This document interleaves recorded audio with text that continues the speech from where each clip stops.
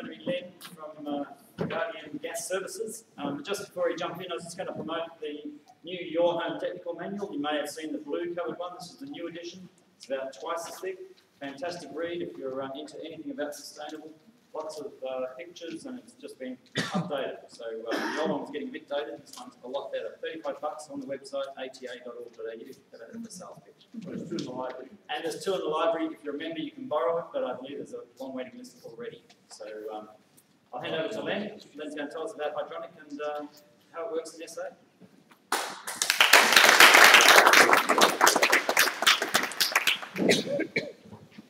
Okay. Never done anything like this before, so hopefully give me a little bit of a break. But I'm here to talk about hydronic heating. I've worked in this industry for 38 years. Been in South Australia now for 11.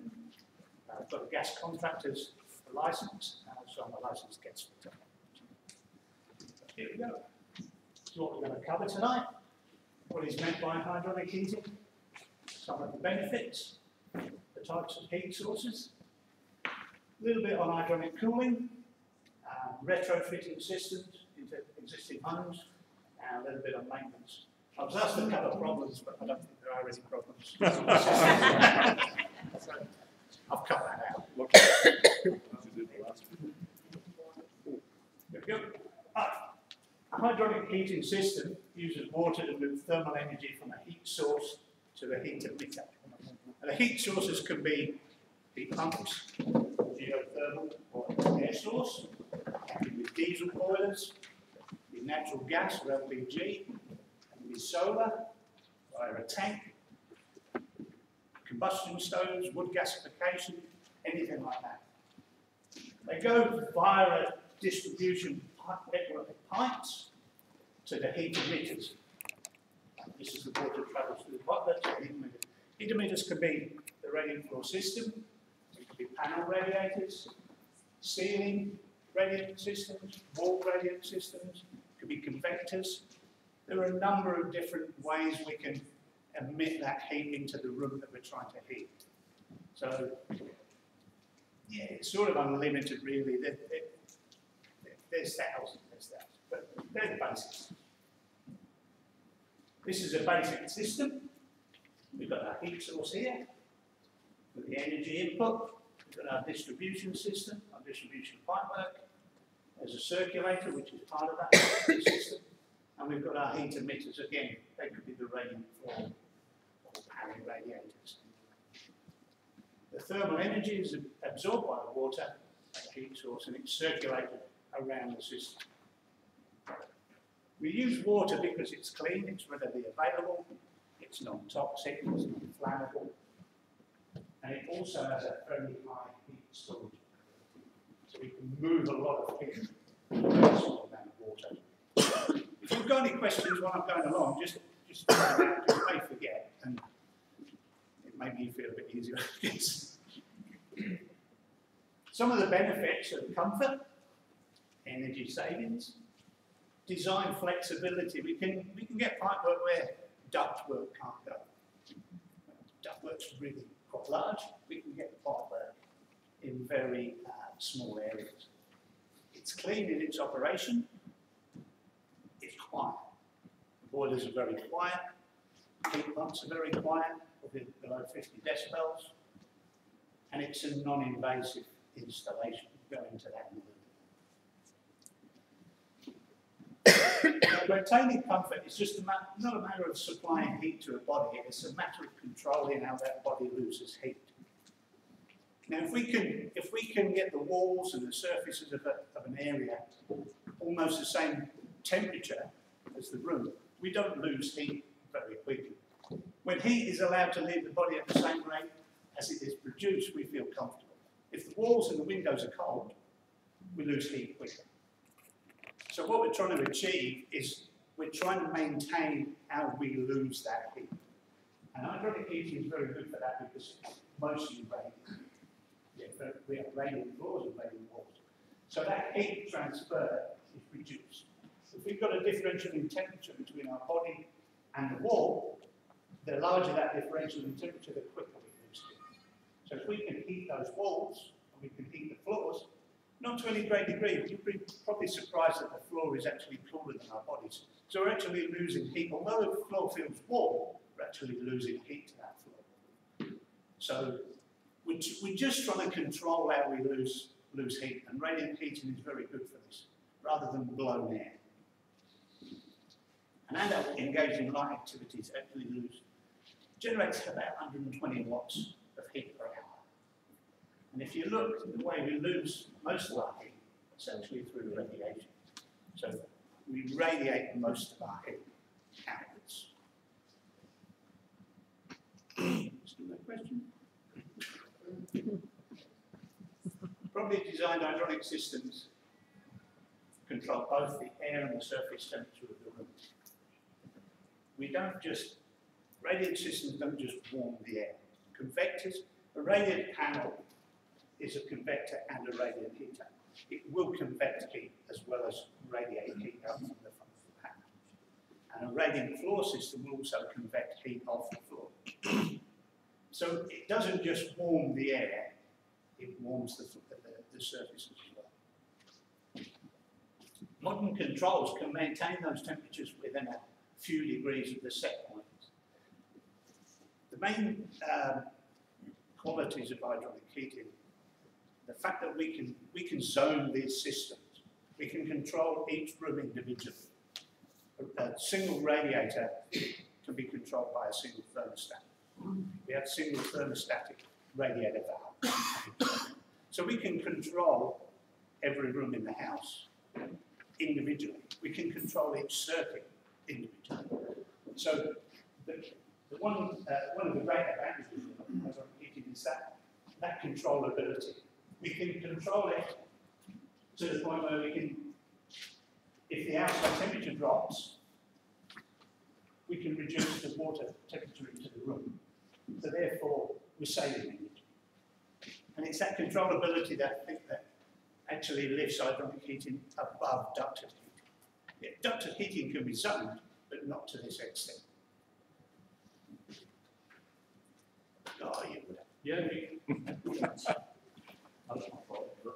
Good. So, if you've got a two-story place, slab, concrete slab, timber floors upstairs, how do you do it? We said you can put radiant floor downstairs, you can put radiant panels upstairs, you can put radiant floor in both upstairs and downstairs. Ah, yeah, I was thinking of the slab, heating in the slab. Okay. Can you do anything in the timber floor, or just have to be radiator panels? No, we can put radiant floor heating under timber floors. It does work under timber floors, it works quite well. There are products now that fit under timber floors that actually touch the timber, so the radiant heat comes through the wood. Wood does act as an insulator to some extent, but it will still permeate through wood, and you will step. You have to probably increase the temperature of the water slightly, but it does work quite well. You said you get different thermostatic valves for different rooms, different temperatures. Mm-hmm. In Northern Europe, they leave the windows open at minus 26 degrees. Why the hell do you heat bedrooms here? Because we're not European. We're different. Yeah. Stop showing us up. So does that mean you still have the one boiler, even though you've got two performing the same temperature? Yeah. So is that just controlled through basically closing down to the temperature that part drops? With the panel radiator, for instance, that panel radiator can have a thermostatic valve attached. On that thermostatic valve, there are graduations, there are numbers. Each one of those numbers corresponds to a temperature. Now, if you set, for instance, it on 3, the valve on 3, when the temperature in that room reaches the corresponding temperature to 3, say 20 degrees, it will shut that radiator off. Just that radiator. So they're used for bedrooms, for instance, when you want the bedrooms a little cooler, so you turn the main down to 18, and the living room's a little bit higher. You can do that with radiator, panel radiators, but with radiant floor heating, it's controlled via a manifold. A thermostat senses the heat in the room. That operates an actuator of the manifold, and that shuts off the circuit that corresponds to that thermostat. Does that make sense? Your underfloor slab heater, Are you using poly tubing? Yeah, it's a polyethylene cross, Polyethylene, and it has an oxygen barrier. The oxygen barrier is to prevent oxygen entering the pipework and entering the water, because the oxygen will create problems. The air gets into a pipework and it creates problems. We have to try and eliminate that. It also corrodes, certain parts of the system. So here's a really horrific question for you. It's like but it's worried me for years. I love the system. What happens if you get a moron tree put a drill bit through the slab? It can be repaired. Yeah. So what would be the contingent? What would be stage one if that happens? What would you do? Well, stage one, the system would shut down, because the system you see it. Depressurise. Yeah, it will depressurise. The boilers and the heat pumps all have pressure-sensitive controls. So if the pressure drops in the pipework, it shuts off the system. That alerts you to the problem. You then call out myself, or there's a few installers at the back there. We come out, we look at the system, and we go, yeah, you've got to leak the train through the pipe. So then we have to cut away a bit of the concrete, repair the pipe, and recover. So your spacing between pipes is more than sufficient for you to be able to cut down Oh yeah, without damaging further pipe work to get to that decent area. yeah, That's what I'm getting at. yeah, generally. If the coils are too closely together, Yeah. it just seems like another nightmare. No, it's quite easily done. And coiling is usually 200 millimetres, space 200 millimetres. So it's quite a But lot. it's really down to the individual house or room. If we're coiling, for instance, by a window, the spacing is tightened up to provide a heat barrier. But generally they're 200 millimetres. We used to have a rehab tool that was really easy to get, but rehab changed the tool. So now it's really difficult for the tool to get in there. But it was like a prong tool, and we could fit it in there. Yeah, the pre-calibrated compression. What's the effect on your underfloor heating and strip timber floor with growing timber out? I mean, we were up at 12%, 14% moisture during that lake. You put your heating underneath the floor. If you've done that, you get drying out shrinkage excessive, or is it not too bad? It's not too bad. Generally, we sort of rely on timber experts, people who are going to lay the timber, for that sort of advice. It varies between timber merchants or timber installers. I guess mostly they have to be seasoned correctly. So you're talking about, obviously, not retrofitting here, you're talking about putting new in. No. You might put a straight in. You can rehumidify a room if you need to, if that's going to be a major problem. Like air conditioning, too low a humidity is a problem. So you actually, Air conditioning dry floor out again. so Floor can strip, can shrink, whatever, can strip floor, can strip, shrink. I just wonder that the heating has that same effect, that as a building, you need to offset that ammonia oil at a different moisture level before it's really new. If it's already retrofitted, or if it's fitting the retrofitting, then I guess we're just going to deal with what it is at that point in time. So you're talking about retrofitting underfloor heating under a timber floor? Yeah, not come across that, but I can't think there'd be too major. We're talking about very low temperatures. We're only talking sort of 40 degrees. Yeah, I don't think we'd have too much. It's a lot, the temperature is a lot lower than the sun coming through the window, for instance. So I don't think we'd have too much problem. But again, timber manufacturers and suppliers might be able to help you with that one. So here's an example of a. I nicked this off the internet. My daughter said I had to put that one of an underfloor system that's actually heating the wall. So you can see the heat from the underfloor actually warming the wall. that's my photo. Sorry? That's my photo. Oh, is it? I must owe you money for it. So this is an example of how radiant floor heating actually heats the wall as well, and therefore, you're getting an overall heating system, not just a floor heating system. It's actually like. Is that a concrete floor? I don't know, as I say, but I would imagine it's a concrete floor. I would have thought it's a slab. Right, you're going to ask me about these, aren't you? Studies have shown that with forced air systems, air leakage rates 26% higher in energy usage, average 40% higher in rooms, in homes with hydronic heating. Now, the consensus of opinion, if you've got a forced air system, if you've got a ducted gas system or a reverse cycle ducted system, that it pressurizes the room.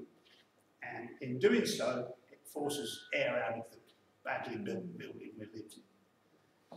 Because of that, air has to be replaced, so cold air gets carried back in.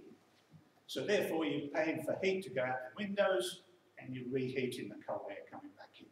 These are studies that have been carried out by ASHRAE, the American Society of Heating Engineers, and I got it from their manuals. So it's not going to happen everywhere. If you've got a really nicely built home and a really well developed or a designed ducted system, you may not get, you wouldn't get this so much. But it's possible that if you're pressurising a house, it's going to force air out the gaps. That makes sense to me. And if that air goes out, then air's got to be replaced, and that air's got to be cold. Most of us are not doing that now. Instead of having a pressurised one ducted system, you put 3 or 4 little air conditioners around the house where the people are, they switch on. Yeah, used to. Saves a lot of energy. Yeah, I mean, that's the way you could do it. That's why they have balancing flues now. The what, sorry? That's why they have balancing flues. That doesn't count. That doesn't weigh. Does it work now? Sorry? It's better now with balancing flues? I've been using them in Europe for 20 years. Do they use them here?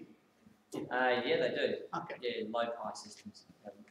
That's one of the reasons why this is the radiant floor and radiant heating people looking at how hydronic's more beneficial than the ability to zone systems. I know I touched on that earlier.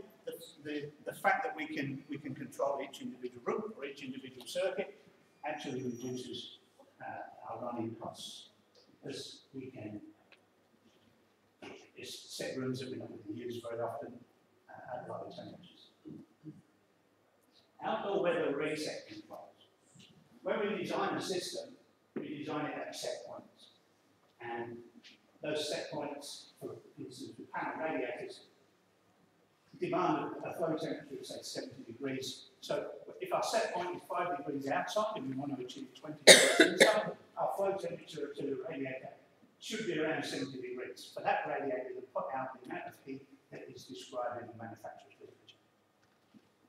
If, for instance, the weather outside is not 5 degrees, it's 10 degrees, we don't need 70 degree water now, because we're not losing as much heat as we get at 5 degrees. So outdoor weather reset compensates for this. It realises the outside weather is now 10 degrees. It realises the inside is still wanting to be 20 degrees, but it says we don't need 70 degree water, we only need 50 degree water. So it reduces the flow temperature into the house. And so that increases our energy savings. Insulated distribution pipes and low flow temperatures for underfloor, for instance, that also reduces heat loss. There's a diagram coming up with the page, and we can go into it more. Hydronic heating systems are less complex application. If you've got a ducted air system, most of the hot air lays at the top of the house, at the top of the room. Hydronic heating systems, especially radiant floor, the warm air is down below. I think we've got a slide here. So this is an example. This is the so-called ideal temperature profile for a room. If you look at the underfloor heating, is almost identical to the ideal profile. But right over this end, we've got ceiling heating. And we've also got this is forced air.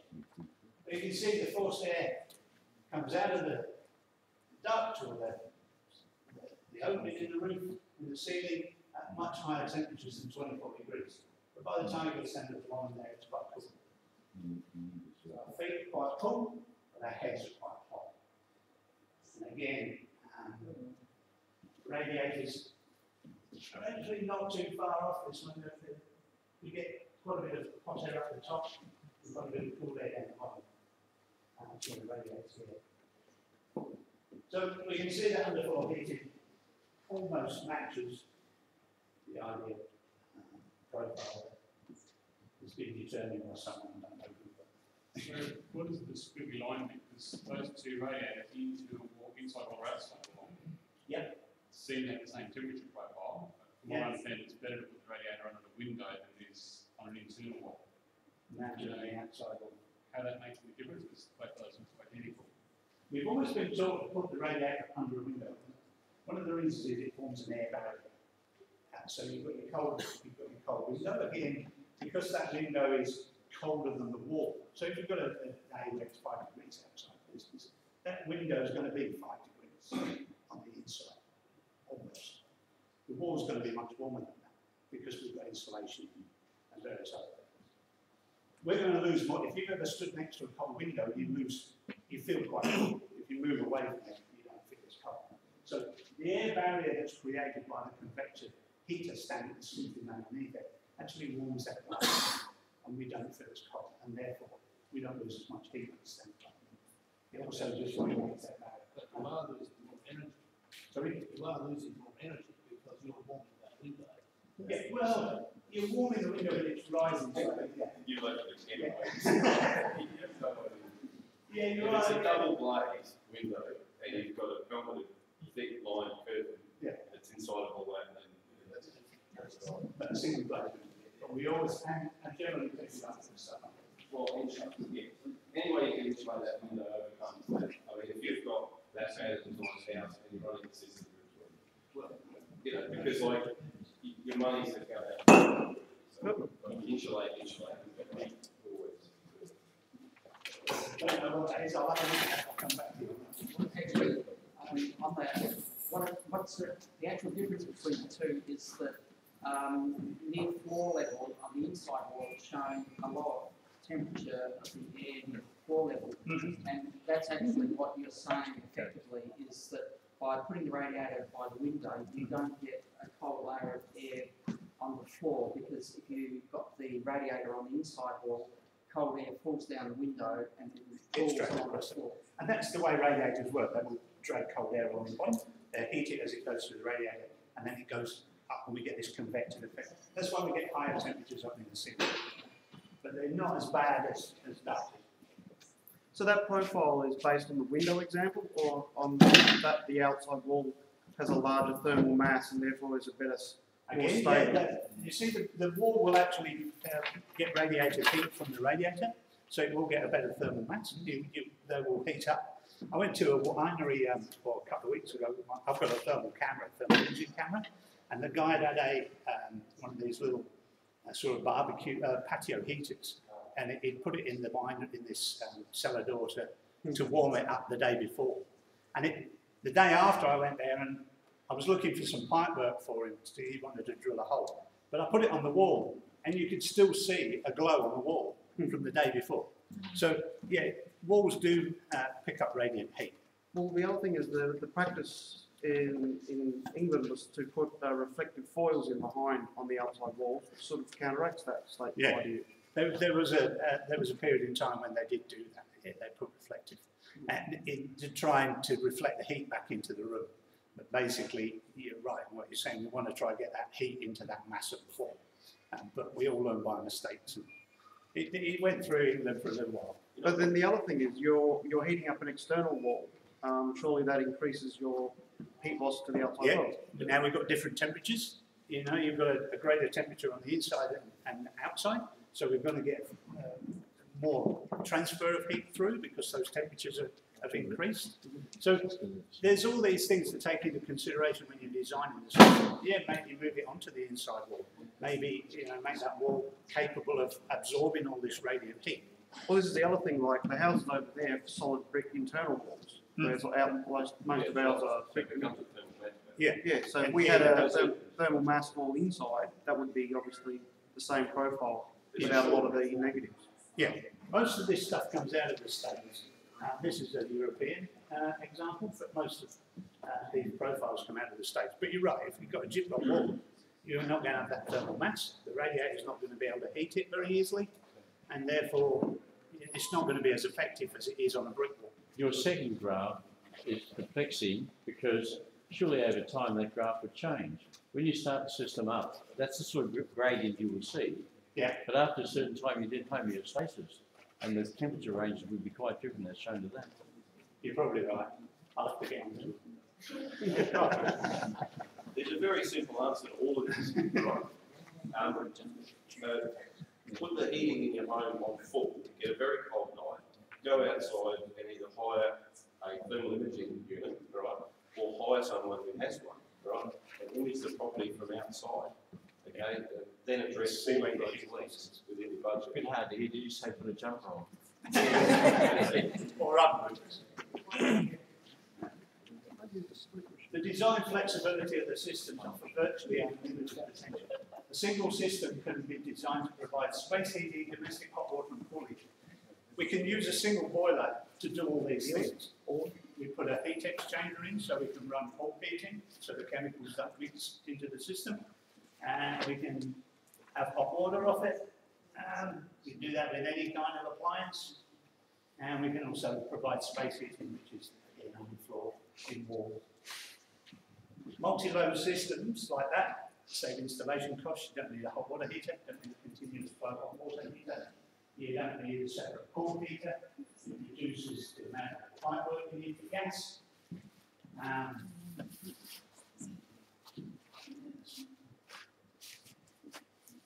There's very little movement in there with hydronic systems. Convectors do move air. We can get fan convectors, we can get convector heaters that will blow warm air out, but they move air within a room, not around the top of it. Unlike that system. So there's a job that was done, and the lady's little boy suffered from asthma and croup. It's a house, scary, and they got an old lady type house. The back's got an extension on it, the rest of the house was unheated, and the front of the house had a few little electric heaters in it. Radiator heating was put in there, cast iron radiators were put in there, and the year after, the little boy never had asthma attacks when the radiator heating was put in. So he wasn't walking into his bedroom and it was down in the top. So it helped the health of that little boy, and she was quite overcome the fact that he did really well last year. They're very quiet. We do get creaking sounds, and I'll tell you when we used to install them in England, we used to cut the notches out of the joists and then we put little bits of felt in. Sometimes we never put the felt in, they would squeak and creak. The pipes as they expanded. But now we use plastic pipes and polyethylene pipes, and they're very quiet. The boilers are very quiet. Here, unlike in England, they're outside, so you can't hear them at all. But in the UK, we have them in our kitchen, and you would hear them. Well, some of them. Well, some of the old hot. The radiators gurgle a bit too. When you hear the pipes move. The new modern systems, the new Baxi boilers that are out now, actually run variable speed circulating pumps. So as the demand on the system is reduced, as the valves close down, the actuators and everything close down, we used to get some velocity noise, we used to get some vibrate noises. The pumps continue to run at the set speed. Now the new modern boilers have variable speed pumps. So as it's reduced, the demand on the system is reduced, the pump actually winds down. The velocity and the speed. What's the pressure? Sorry? What's the pressure? The static pressure in the system is about bar and a half. Most of the boilers, the natural gas boilers, the sealed system boilers have a pressure switch that cuts off the bar. So that's half of atmosphere, or 1.5 of it. 1.5. 1.5. Yeah. It's good for home theatre rooms because it's very quiet, there's no blood air, there's no noise, there's nothing going on, so you can sit while you do this, or do your studies if you're uni, it's all nice and quiet, there's no background noise. This is the example. We can move as much heat energy through a 3/4 inch pipe as 14 by 18 inch pipe. And the heat loss calculated meter along that duct's length is 190 watts per hour. When the duct temperature is 54 degrees in the surrounding air temperature, that's probably what it is at the roof. In the roof, it's 12 degrees. Similar example there, we only use 12 watts per hour for an insulated pump. Is your system being reconfigured for summer as well, to run chillers? Yeah, we can. There's a little bit of cooling in it. It takes up far less space, so as you can see, we can shove more energy down that than we can down that. So we can put these in spaces. Architects, I guess, design houses around ductwork.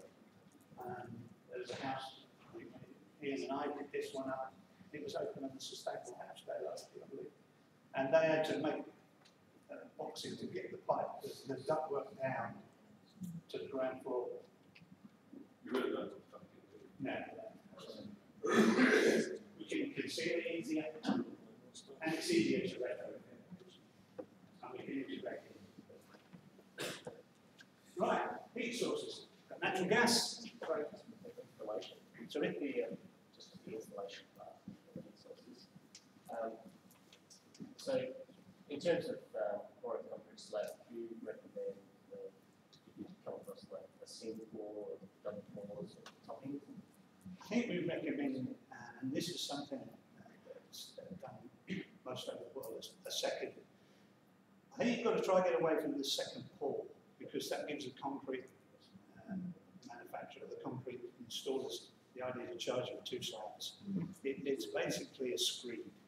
It's not another concrete slab. You're also talking about smaller thermal mass, which I think suits our environment, our climate here better. It's something we need a larger thermal mass in Europe. Obviously, it's cold for most of the winter, but here we get very nice warm days for cool mornings and cool evenings. So we don't really want to heat up a massive slab and then have it emitting heat a day out. In the UK, we used to have. We live in the hills and it's. Yeah. Yeah, it's cold. So would you check?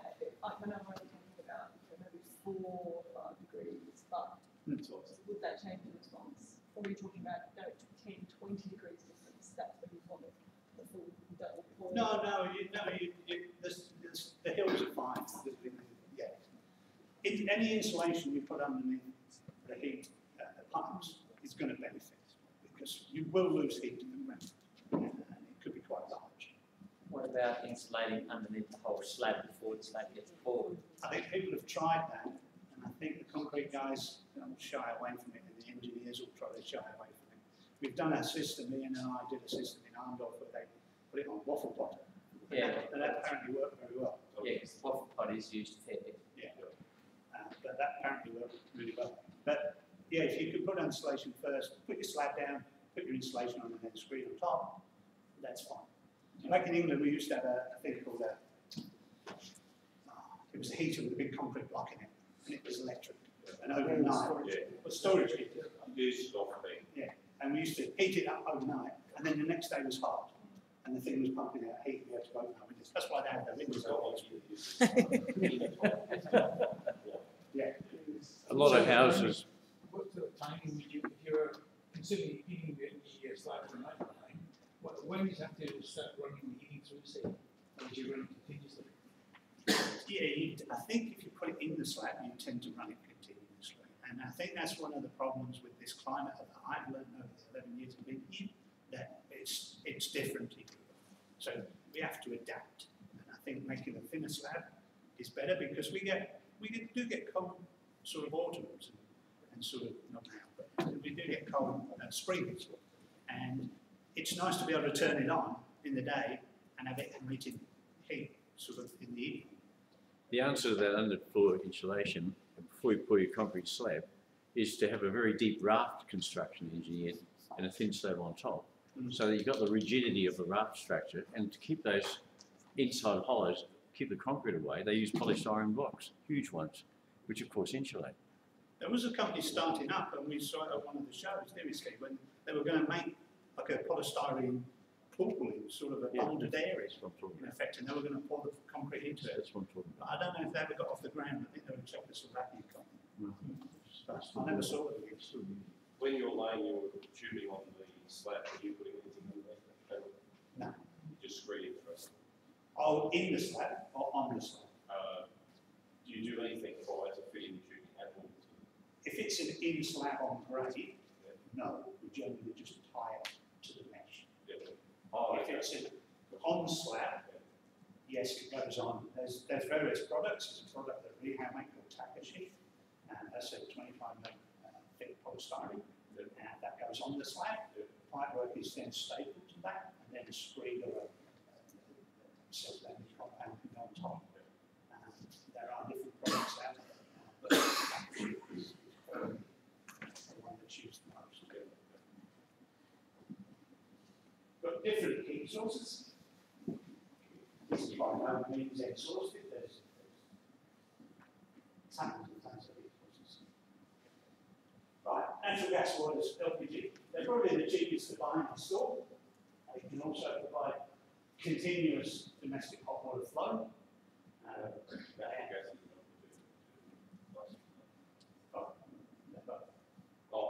We can both. We can get these. We can do both natural gas and LPG. Well, the same we don't do either. Yeah, now the Baxi will actually, if you hook up natural gas to the Baxi and then suddenly change it to LPG, the Baxi will recognise that and it will adapt. It also, without rejection, it will also adapt and it will also monitors its combustion performance all the time, and it adjusts its fan speed and its gas pressure. They're very efficient, especially the condensing models. They're around about 92% efficiency, and the non-condensing models are around about 78%. Got flexible installation options. That's an outdoor model on the right, the indoor model's on the left. With fluid, put them anywhere almost. Powered fluid, they don't take air from the room. For combustion, it's all room sealed, so they can sit and cut. What do you call it? Baxi. Oh, these as well. These are, I don't know what these are, but there's an inner gas boiler that's similar to that. But in Australia, we've got very limited access to boilers, to gas boilers. We have Bosch have 3 different types of boiler here. They're all condensing. It's a company called inner gas that they're here. Super of those, I believe they've got a company. There's a company called Finney, Sign, Baxi, and there's a couple of others. So there's not that many to choose from. Finally, the problem that we've got now is they're all large capacity. They're all 30 kilowatt plus. There's a Bosch one that's 18 kilowatt. I believe they're bringing out the 12 kilowatt on this one. Bringing out 12 kilowatt. But with fluid, with the internal one, that can go in the kitchen cupboard or laundry cupboard, and we can flue that outside. So it throws out no heat whatsoever. We've got a large range of controls, again with the outdoor reset control, so we can do weather compensation. There's an increasing range of outputs. We've got a 12 kilowatt coming. They can't be used for cooling, obviously. Heat pumps, air source. They're more expensive to buy and install than gas boilers, natural boiler LPG. They're quite efficient. Designed correctly and installed correctly. They've got to be installed outside, can't install them inside. I suppose you put them in the running cost can be offset by installing photovoltaic panels on the roof, which is probably the best way of running them now. They can be used to heat radiators. The radiators have to be oversized because now we're not running 70-degree water through the system. We're actually running 40-degree water, so we have to oversize the radiator to give it a bigger surface area. So we're getting the same heat output as we would from a small radiator at 70 degrees. They're ideal for radiant floor, or ceiling, or wall. Have you got any experience in ground source heat pumps, or are these all air source? No, I've got a great deal of experience in ground source. We have done one, but the ground part of it, the ground source part of it, was carried out by a specialist company. It's something that you can, if you did incorrectly, could be a large waste of money. So it does work, I believe, very well. We used to get regular contact by architects wanting to know, did we know of anyone who could do calculations on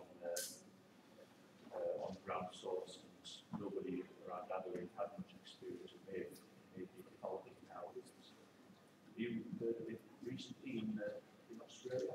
Yeah, there's a company, I think there's a couple of companies around, there's one in Sydney, they've got a guy up in the Adelaide Hills that does the calculations for ground source. The ground is, I think, the key. Some grounds hold more heat than others. So if you get the ground incorrect, as I say, waste of money, but yeah, it's more of a specialist area. But I could put you in touch.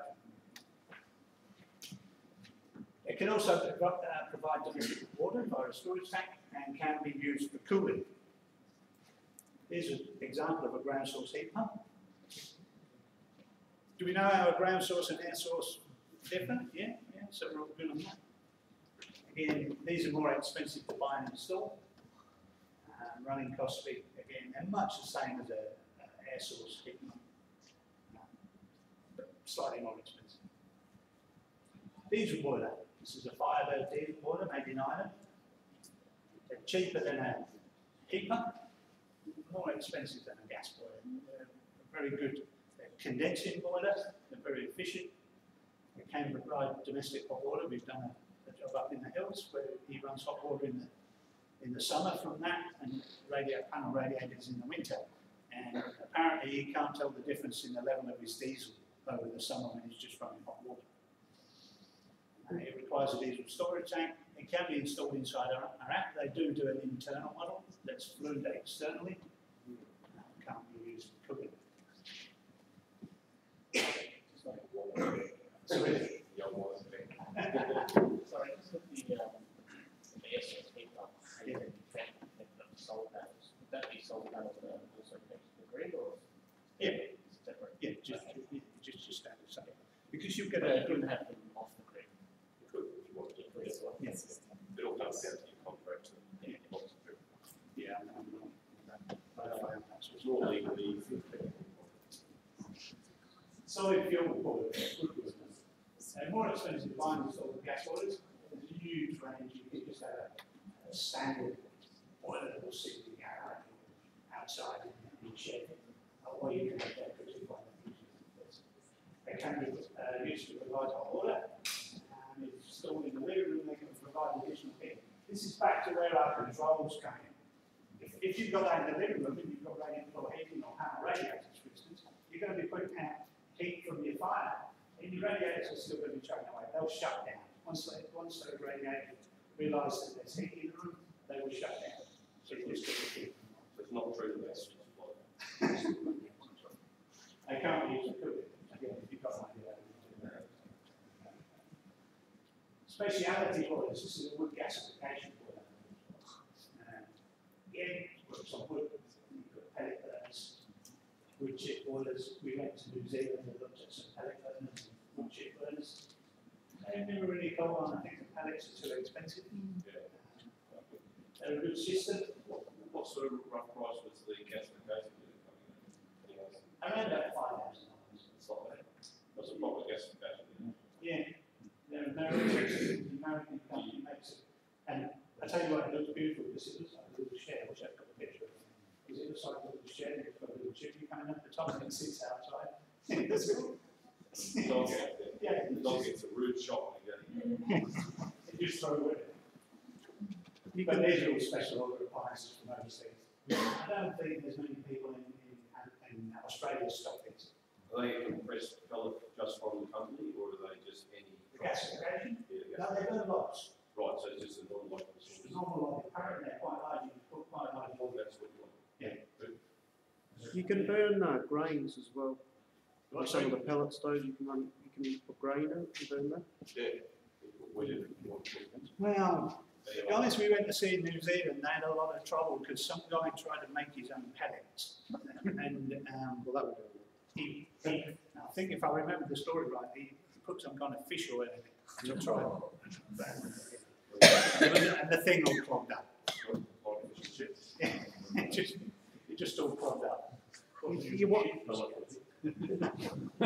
You're one of those oil drip burners. You put car oil in it and drip.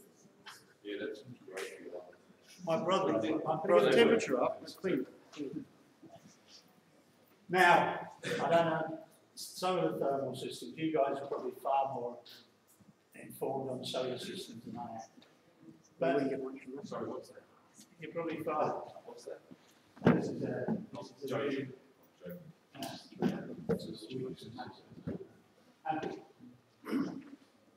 I guess as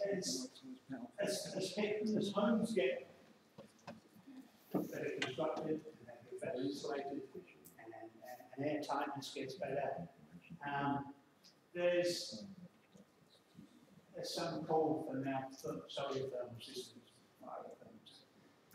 The demand, I was reading something before I came out about radiant floor heating not being very good for green homes because it can overheat the house. Because the insulation is so good and the double glazing and triple glazing is so good that the radiant floor heating can overheat the house.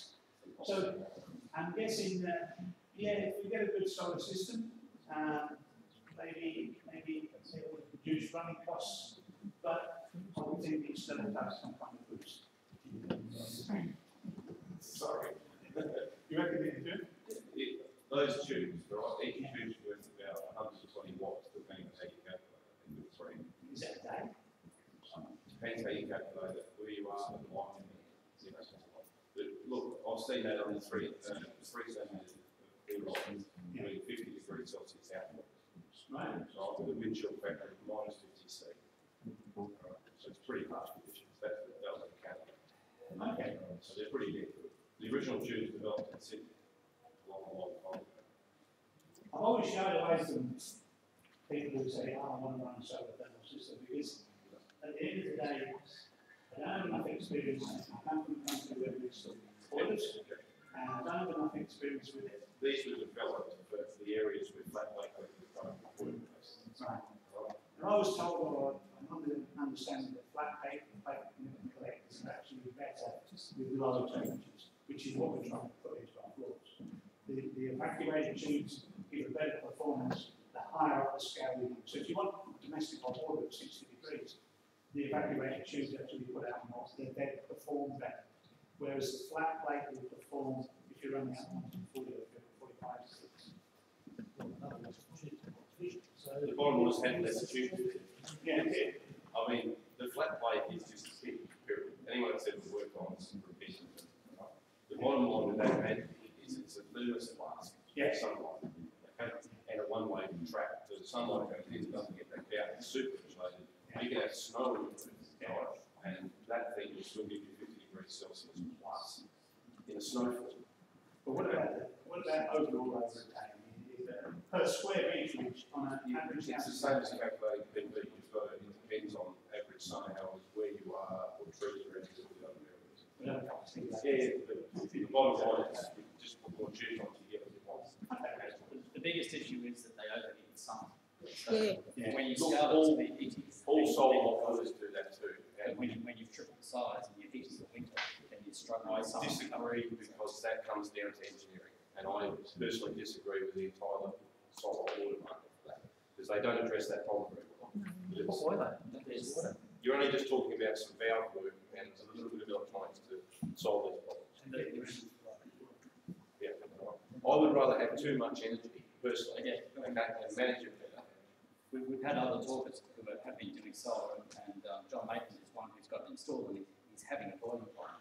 His system is overboiling, he's shading it, doing all sorts of stuff, trying to get rid of it. It's not that hard to address. It's just that whoever designed it hasn't looked at it. Look, one company I know, they're having that problem in Australia, and what they're doing is they're saying to the customer, get a small galv tank and do the dump into that. That acts as a heat sink, and then they plop that back into the poly tank. Right? That's a very low-tech answer. We worked on a very high-tech answer to address it. Your big difference is like these tubes, there's a flooded type and there's a dry type. All right, the flooded type are totally different to deal with than the dry type. The dry type, the heat unit, the way that works, you can run that dry. So you can actually completely shut it down easily. Are you talking about drain back? Well, look, the one that runs a heat pipe is designed that it can't be freeze broke. Right, so no matter what, there's no water in it, there's nothing that will freeze and expand and shatter. It will work in a ski field under any conditions, all right? The beauty of that system is we've played around and you can just drain the manifold if you have to. There's all kinds of ways. We didn't finish developing it, we were going to, and the red tape issue with Australia is a nightmare. So we haven't looked at it. There's potentially a market for you. It's Everyone I've spoken to, but they're having issues with boarding and shading it. I know, and I just think that the companies that are doing the retailing haven't done that last little step. It's letting everyone down. I don't like to see water being dumped in summer any more than anyone else does, or over It's not that hard. What we were actually doing is we were taking the excess energy and using it for another application. Even better, but we're using power generation. I just got a question about the types of oils. Have you used the same domestic size cogeneration? Not domestic, no. Very expensive, unfortunately. Very nice. It's only 60k. Yeah. Questions? Yeah, there is one. But you're talking 30 to 60 grand a big thing. Then you've got to feed the gas. And gas prices are going up, and electricity prices are going up. You're talking about burning gas to generate electricity. Yeah. If you want electricity, PV now, because it's gone down so much, it's impossible to do. Yeah. Tubes for everything else. Here's some running cost comparisons. This is just the cost of the fuel through these various appliances to produce 1,000 kilowatts of heat. So the heat pump running... Is that kilowatt hours or kilowatts is power? Yeah, kilowatt energy into water, not kilowatt hours, just kilowatts. That's power. Kilowatt hours is energy. So what are you talking about? Power or energy? Energy, thermal energy. So that's kilowatt hours. Kilowatt hours. We have $94 for the air source heat pump. That's a coefficient of 3.5. An LPG boiler, conventional boiler is $158. These are prices that I got yesterday off the internet. Over what time period? Is that a quarter or a year? No, it's just to produce that amount. Oh, it's It should be kilowatt hours. Yeah. Doesn't matter what time it is. Yeah, it doesn't matter at the time. Now, solid fuel, I put out at 65%. I've got the price someone would store up. Can I be nice to everybody here? Because I use the solid wood sometimes if I'm not lazy. You can get it for free. Just get to know if any timber cutters, they have to dump it and they pay $60 a tonne to dump it. You go and pick it up when they're cutting trees, you get it for nothing. You dry it out for 2 years. Sorry, can I just ask you the difference? Yeah. You've got the price there for the air source. Is there any difference in terms of if it's a water source? Again, the geothermal, I haven't had a great deal of experience with. I would imagine it's really, probably a little bit better. It would be better. But it was very expensive to install. Just this guy there 3 years ago, he had a sustainable house in Burnside that had ground source heat pump, not hydronic, and his power bill was about a third of what it was, and his size of his system was about half of what the economic put in it, but it cost him 30 grand to put the ground source. So that's a lot of power bills. Yeah. It's hugely expensive to put the ground source, as you say. There's a water-to-water one as well. You can run a sweet fan or pond. Yeah. See, apparently water's very good for extracted heat. Apparently boggy ground is very good. Apparently wet sand is very good. Apparently rock is very good. But dry sand or, there's different areas and then you have to calculate the amount of tubing you need in the ground. And that's where the expense comes, to put in the tubing in the ground. If you did not want to use water, what do you recommend? What, for a ground source heat pump? No, for any of your system. No, I think water's the only thing we could put in a hydronic system that would work very well. Are you using any anti-corrosive agents? Yeah, we're growing an inhibitor, corrosion inhibitor, to help lubricate pumps and valves. And it gives it some antifreeze properties, not that needed here, but Does it also give you anti-boil properties? Sorry? Does it give you anti-boils properties? I guess it would to some extent, yeah, but there are a lot of controls on these new appliances that prevent boiling. Yeah. No, but like you shouldn't be letting that get into those pipes anyway. No, You can control the storage tanks. Tanks are okay, but not only for this platform. Now, we have done. On your question. Very good.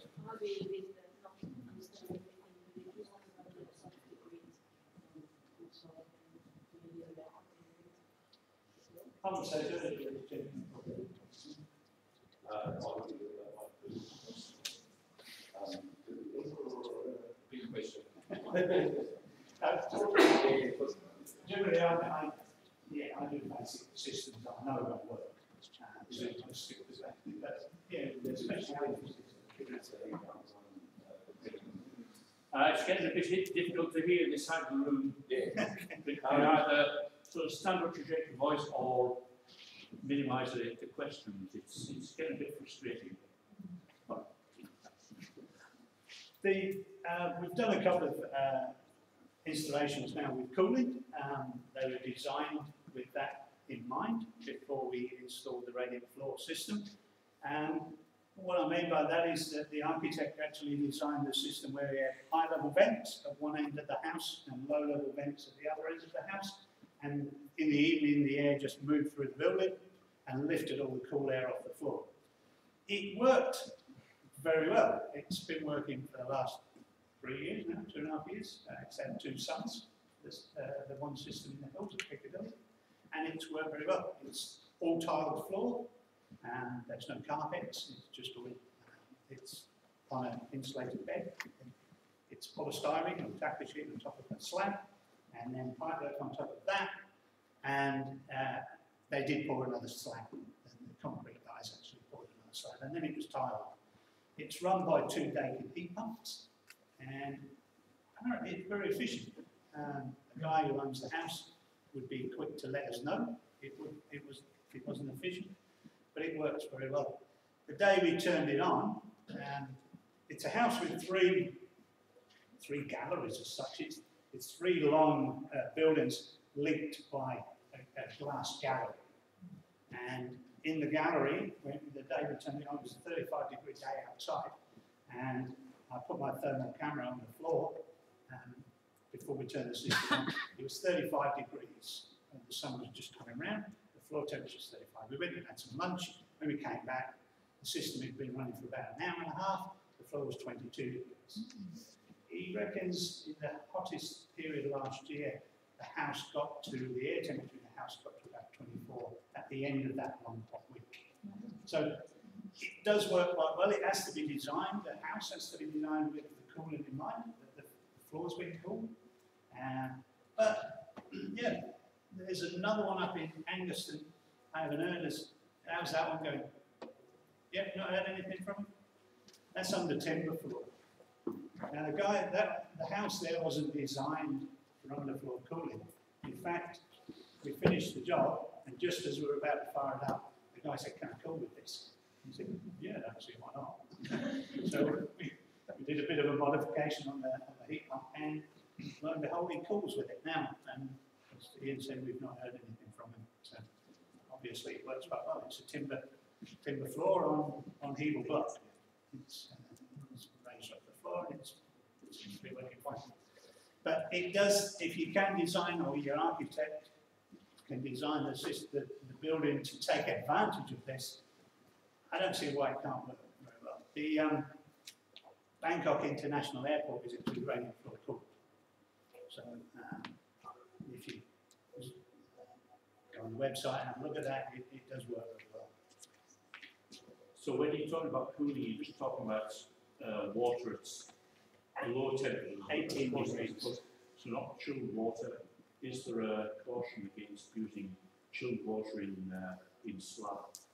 Maybe not in the slab, but you can get condensation on the surface.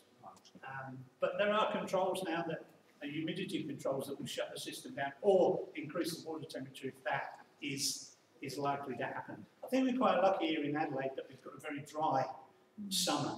I don't think it would work very well in Queensland, but I think we've got the opportunity here in Adelaide, because of our dry summers, to maybe take advantage of this dual role that radiant floor can play, maybe radiant floor heating and cooling, or radiant ceiling cooling, for instance. So, yeah, I think we need to maybe explore that a little bit more. Now, retrofitting. Obviously, retrofitting radiators is fairly simple. These guys from England would know we don't care, we just put the pipes down the walls and we hook them up to the radiator and we're happy. But Australians aren't that happy with pipes down the wall, so they end up chasing them in the wall, which makes retrofitting to some properties a little bit harder. But a lot of the old Adelaide type houses have a fair bit of ground space underneath. They're built on piers and walls, and you can get under there, and we've just recently done one on Steve's done one there, and we all got under there. I didn't get under there, Steve got under there. And the pipework just pops up through the floor, and the radiator sit in rooms, and it works really well. So, yeah, retrofitting is quite good. There are products now available, such as this product from a company called Thermolia in England, where you can sit it on top of an existing slab or on top of an existing timber floor. Now, I'm going to ask Mike here. Mike, one of your ATA members, is actually doing this. I didn't realise, and then I got hooked into maybe hooking up his heat pump. But Mike's investigated a system that he imported himself from England, similar to this, and he's going to fit it on top of his timber floor and then timber over the top of it, ain't you? But you want to say a bit about I'd like to be able to tell you that it works really well, but unfortunately the whole kit's sitting down in a warehouse down in Port Adelaide, waiting for us to get on with the building process. It's actually from another company called Wayland, who are a multinational company that specialise in plastic pipes, I think, for everything you can fit in. So from sewage to water to telecom lines, blah, blah, blah. The outfit we're dealing with is their UK company called HEP20. So if you go on Google and search for that, you'll find them. And they do plumbing and underfloor heating. What we've actually bought is what we bought really is the design of 13 zones in our house, onto which we are fitting 35mm polystyrene sheets that are 400mm long by 400mm wide, no, 600mm wide, already with channels cut in them for the pipe to be just laid in. On top of that, there's a very thin foil topping that acts as the radiator to spread the heat. We're actually looking for both the heating and the cooling. This is one aspect of us making our house comfortable. It's a 65, mid-60s brick veneer. Currently, it's got no insulation in the walls, blah, blah, blah. You know, it's up at Blackwood, so my wife and I both feel the cold. So we're pulling off all the plasterboard and insulating. We are putting in double glazed windows. In fact, we're taking the roof off and having a sawtooth roof out to the north. Double glazing, retrofit double glazing to the existing windows. The underfloor heating, and that's those three components, I guess, are what we're expecting to make a very comfortable house. We found Len when I rang up Dakin to ask them to size a heat pump, a reverse cycle heat pump, to power this, I guess, the heater, the cooler, and you've got the impression straight away that they had no idea what to say, but fortunately they came back and recommended Len, so we've taken it from there, and about 3 weeks ago we put the feed-in pipes under the slab on the new area that we're going to enclose. That Len has done that. It's just as that pipe that he was describing before with the aluminium tube. It's a polyethylene cross pipe with an aluminium tubing. It just gives it a bit of rigidity. There are going to be problems with Mike's system, and he knows that. You're obviously putting another thickness on top of your existing timber floors, so we've got floor levels to think about, skirting levels. But it's a big project, and Mike had done all this before I met him, and he organised all this through Waving. And there's a Wave in Asia now, I believe. There's a rep in Asia. But yeah, systems are out there to retrofit. Main floor systems. Panel radiators have always been, we've always been able to retrofit those. In fact, most of the council houses in England don't have radiator systems, and we retrofit them. That was most of our work in the UK. Right, maintenance. This is just recommendations. Check the advice every couple of years. Natural gas boilers outside, if they're not in a dusty area, should maybe 2 years would be good. Too much with them otherwise. Check the flue gases, make sure it's burning correctly.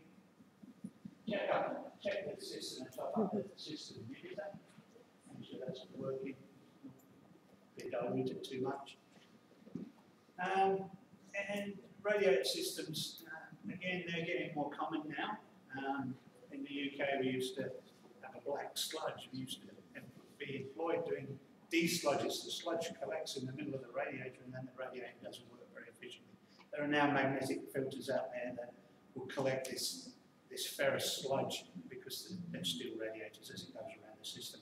Once they're checked, once a year and cleaned, really not a great deal of maintenance. The beauty of hydronic systems is generally the equipment's outside.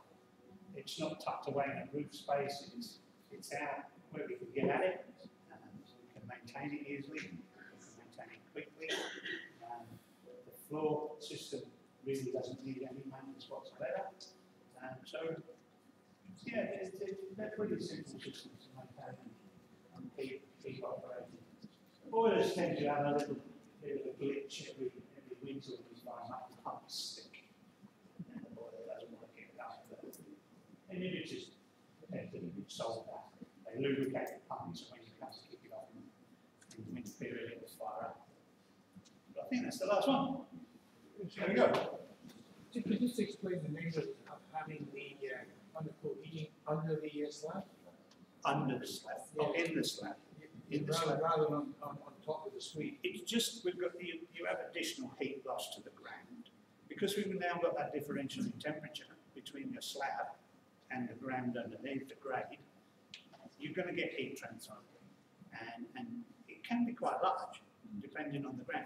Again, going back to the geothermal, that some grounds are better at absorbing heat than others. If you're on a very wet, this is a good example. Ian and I called into a job up in the hills. They built a straw house out of straw bales. It was a lovely house. It was on a lovely big bit of land, and they put in a wood combustion stove, and another installer put in the underfloor heating, and we hooked up the wood combustion stove. And the first year we went up there, it worked really, really well. You're smiling, you know this guy. The first year it worked really well, and it was great. The second year we got a call, and they said the floor's not very hot. It's really cold. So we went up there, the fire was roaring, the pumps were working, everything was going really well. And we thought, what's going on? You can't understand it. The floor, although it wasn't cold, it wasn't as hot as it should be. So we're standing there, and the lady made us a cup of coffee, and she was a geologist. She is a geologist for the government. They made us a cup of coffee, and I'm standing at the back door looking out, drinking my coffee, and we're thinking about this and the ins and outs. And as I looked out the back door, the ground went up. And then I walked to the other side of the house, and the ground went down to a dam. And I said, have you had a lot of rain recently? And the lady said, I know what you're going to say. And I said, what's that? She said, the water's taking the heat away. I said, yeah, the water's running under your house, and it's whipping all the heat down into your dam. And that's what happens. You will lose heat to the ground. And the wetter the ground, you lose more heat. Any more questions? Rather than having a hydronic system, do you also install just straight electrical heating systems in the floor? I don't. Is that more expensive or cheaper? No, it is slightly more expensive to run, but there's some argument in having maybe electric floor in the bathrooms or the wet areas, and hydronics in the rest of the house. It's more controllable, and you can switch it on times like this when it's not that cold out, but you still want that warmth in your bathroom. So yeah, there's some argument for that. So is it more expensive to run? It is more expensive. What about installation costs for both systems? It's yeah, there's slightly more expensive installation costs. And what are installation costs typically? For an electric one? Or for both systems? I don't know about electric. Hydronic systems typically run at about $50 a square metre to the distribution manifold. So for your that's generally over 100 square metres. Under 100 square metres, it's probably slightly higher. But that goes to the distribution manifold, and these are sort of just figures thrown out there, but that's sort of the run-of-the-mill. From the distribution manifold, the heat source generally dictates the rest of the cost. So if you're having a natural gas boiler, for instance, it could be a couple of thousand, maybe $3,000 on top. But if you're going for a heat pump, you could pay up to $10,000 for a heat pump. So it's really down, the floor part of it is more or less a fixed fee or a figure, but it's the heat source after that and your controls. Earlier on, we were talking about ground source heat pumps, and I'm just conscious that in some countries, if you've got one rural property, you've got a dam or a pond or a lake nearby, they just chuck a big coil and poly pipe in there and use that as their instead. So it's not really a ground source anymore. No, it's a wood, yes. But apparently that works really well. And it's cheaper than what's set up. You have to drill great big holes. Have you seen any in Australia? I haven't seen any, no.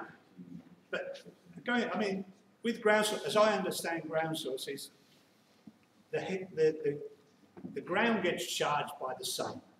So the water, because we've got high specific heat capacity of water, if the ground's sodden, then it will contain more heat energy. It will conduct better as well. Yeah, so and it charge from the surroundings. Yeah. Yeah, but I mean, the main advantage of chucking a big pipe or a poly pipe in the dams, it's easy. You don't have to go drilling great big holes in the ground. Yeah, it could work. It's cheap, so it's cheap and easy, and you've got a high heat capacity source there. Yeah. It could work quite well. Yeah. You might have to get some specialist advice on it, but yeah, it could work quite well. Well, it's just worth people being aware of it, as anyone wants to do one if they've got a lake or a dam. Yeah, they've got a dam. That's what we're looking to do. I don't know that. So if anyone of you knows of anyone, we'd love to speak to them. We're going to do exactly that. People on farms, people on hobby farms and that, when they've got a bit of land, they nearly always have some sort of dam. Has to be at least 2 metres deep. Yeah. All year round. So. That'd be a decent sized body of water. Yeah, it does have to be a decent size. Yeah. And you're talking about extracting that heat. You're sort of looking at the dam as a battery, Yeah. and you're taking the heat from that battery. And the only way it can recharge is through the sun. And also the amount of heat that you take out is dependent on the surface area of the pipe you put in, and the flow rates through it. So if you've got a small surface area and large flow rates, then you're back to almost the temperatures of air source. So it has to be calculated correctly. And there are people out there that can do it, and yeah, it's a project. Yeah, I mean, yeah, I can't see why it wouldn't work. Okay. What was the price that you mentioned? It sounds like you can get a system for using this small home for under 10 grand. Yeah, you can. Yeah. So the floor system and now with natural gas boilers. In the time that I've been here, natural gas boilers have come down hugely. So they're very expensive, but now they're dropping in price. Is that sort of pricing for retrofit or when you do it? It's for a new, yeah, it's probably for a new fit. Now on slab, that would probably be slightly more expensive because of the installation. And then again, you've got to put on another screen cover. So you've got that to take into consideration. But in slab, yeah, you're probably looking at that sort of price. The retrofit more expensive than it also put on all of the others. Yeah. Could you use a 5,000 gallon tank of water instead of a dam? No, we hang up the boat. Yeah, they need a really big size. What's the lifespan? Sort of something for the pipe How long to rehow warranty the pipe? 5 years. But it'll last. Yeah, I mean, it's encased in concrete, and it's very little expansion. There's no so it'll last long. Really, it depends where you put the heat pump. I mean, on the beach, I don't think they'll last very long. But I can tell you maybe they'll last a good 20 years. How much do the pipes cost per 100 metres or per metre or whatever, a roll of pipes? I know Steve will tell you that because he's a supplier. What's a roll of rehab cost, Steve? 200 metre roll. An 88 $500 for 200 metre roll. Okay, that's right. 16. Thank you, Len. I think an excellent talk. We can all put our hands together for Len.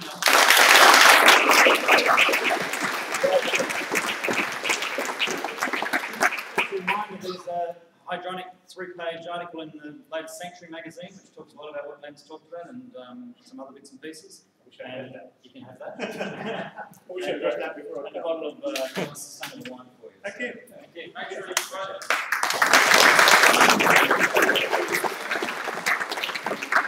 If you're a new member to the ATA or have never been to one of our meetings, Catherine, who's standing up out the back there, will give you a free magazine. She's got bunches of Sanctuaries and Renew magazines.